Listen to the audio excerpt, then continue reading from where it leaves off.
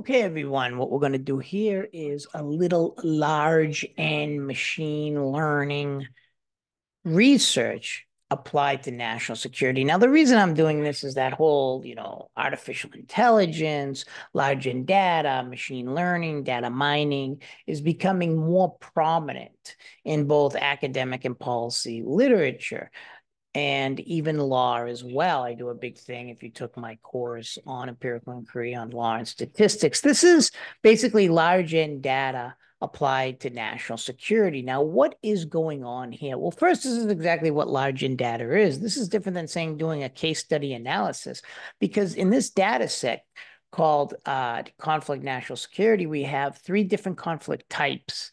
Region, I'm not going to do the region, but then death estimates.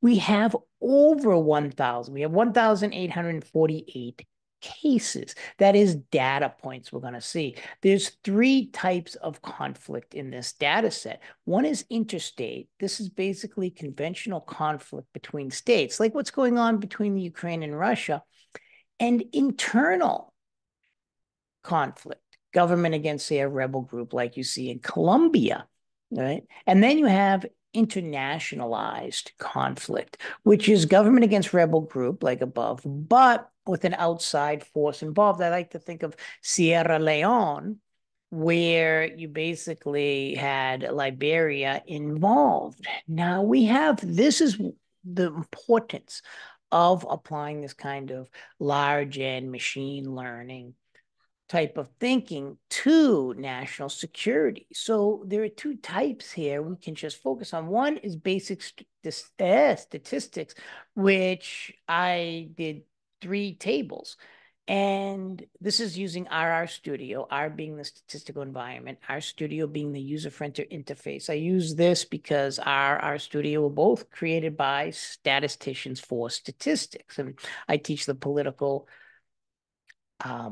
statistics course as well as RStudio with national security. So in this first one here, we'll do this. This is just how many conflict types. What's massive, what's so interesting about this is notice that internally, right, internal conflict, there's 1,388 cases. Internationalized, only 416. And then you get interstate, which is only 44. So basically that descriptive statistic tells you, right, for policy, that internal is very, very ubiquitous throughout the world, more so than interstate and internationalized, right? And when you look at where is my, internal is 75% of the death estimate, because that's the death estimate. And when you just look at, this is another table I created where it's just internal, right? You have 82. Wait, whoa, that's more than I've even thought of when you start looking at it. 217,000, 844,000, and 829,000.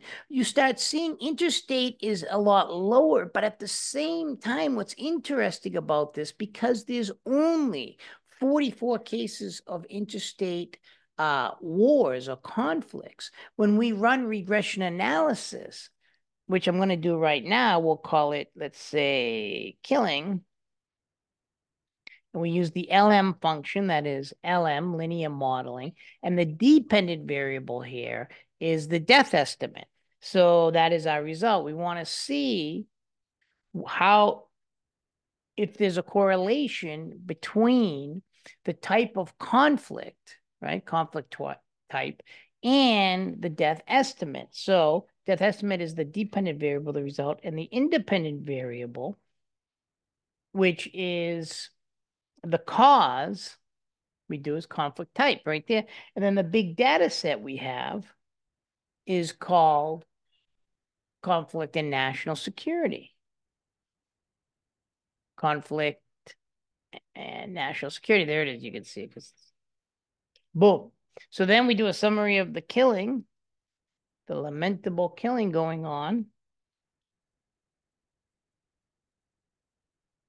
And we have significance, that is, this is our p-value, our level of confidence. When there's 3 stars, it means it's significant, compared to internal. So these are significantly higher, right? Look at the t-value. They're all positive. That means compared to our base here, internal. But we can compare, and there'll be 3 comparisons with a certain, what's the name of a Killings? With this function of means, this is what we call pairwise test, which will put all the independent variables together. You'll see it when we get the results. And then it's the independent variables conflict type.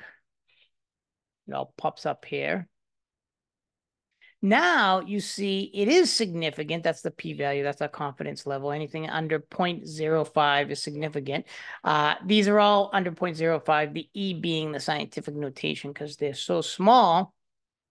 And if you look at this number here, negative means there's less internal compared to internationalized, relatively speaking to how many types of conflict there are. Internal, less, it's statistically significant, and internationalized to interstate is less. This is essentially saying, you don't have to know this for the exam, that is how to read this, but this is saying that you're more likely to be killed by an interstate conflict than you are by other conflicts. How is that if interstate is only 44 with lower deaths? Well, the way the regression analysis works is it's saying despite being lower in number here and here, still you're more likely to be killed here for the relatively low amount of interstate conflict. So for a policy conclusion, you would conclude that interstate conflicts, although they're lower in number, produce a significantly, statistically speaking, amount of deaths compared to the other type of conflicts, even though the deaths are smaller than these, right? This is so high, I can't even say it, 829,000. So you got to ask yourself, right, as a policy, that this is the type of war we really want to stop because it creates so many deaths. But then on the other hand, by just descriptive statistics, internal conflict is extremely large, leading to more deaths, although relative to the amount of conflicts, it doesn't compare to interstate wars. So those 2 conclusions, one by the advanced inferential regression analysis, says you're more likely to die from an interstate conflict like the Ukraine and Russia, 2 states fighting with each other. Even though there's less conflict, there's more deaths than you are, say, internal. However, the basic descriptive statistics here is that internal, there's more conflicts here in internal, that is a government facing a rebel group, leading to overall more deaths, although as a percentage, they're lower for each internal conflict. So, I mean, it's very, very interesting because as policymakers in national security, you got to say, how do we address these conflicts? So this is why the Ukraine, I would conclude, and Russian conflict is so deadly, because these interstate conflicts have got to be curtailed in order to save lives. And moreover, internal conflicts, we need to stop them before they get out of control, because even though they produce less deaths, let's say one internal conflict will produce less deaths than one interstate conflict, still there's just so many of these internal conflicts, right, than interstates, 1,388, producing a large amount of deaths just because there's so many.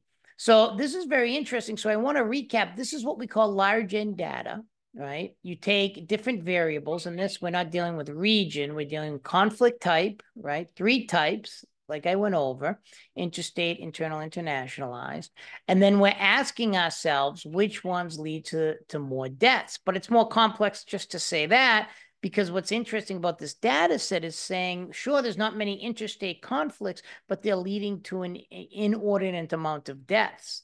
At the same time, there's way more internal conflicts that lead individually to less deaths, but there's so many, there's more deaths. So we have to be aware and create policies around that. And then we have a good amount of internationalized conflicts as well. And remember, this data set was probably created, I don't know the exact date, prior to the Ukraine and Russian war. So look at all the deaths there. This would be very significant. I mean, this would be 45, one conflict, and this would be even a bigger number, taking it higher. So this is how we do it. And this right here is pretty interesting because we're comparing, statistically speaking, if they're significant or not. And that's what we did here. And that's what I basically do with large N data. And then here we have my Columbia. If you took another class with me, you might have seen it, Columbia massacres, where we look at the type of killer. This is in one internal conflict in national security. This is the type, TPO, paramilitaries, which are individuals killing usually the guerrilla groups. Fuerza, which is the military, the formal military of Colombia. And FARC, the guerrilla group, and this is the amount of victims. This is an amazing data set I've been working on that I got from Memoria Histórica. That's a non-state actor in Colombia. And they do amazing work, and I was able to get this unique data set. But this, in a nutshell, is what we call large N data mining, regression analysis, even what we call artificial intelligence, because then with this, we can use this information for real policy to address policy analysis. And on top of that, I have a nice data set on one internal conflict with all the victims.